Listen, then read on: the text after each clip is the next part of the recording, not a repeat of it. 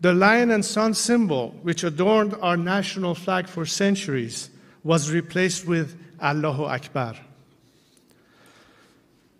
This united front of Marxists and Islamists took hold of my homeland, but was never satisfied with just taking over Iran, as these two ideologies do not believe in the concept, much less the border of a nation.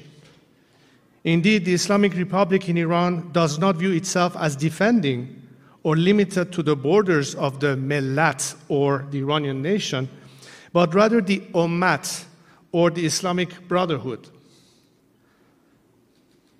This expansion has gone far beyond the Middle East.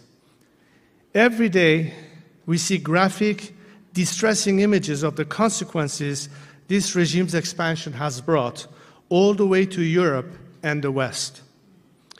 From looting universities that were once the envy of the world, to supporting terrorist cells taking hold in Europe, to attempting to annihilate Israel, to expanding its criminal footprint to Latin America.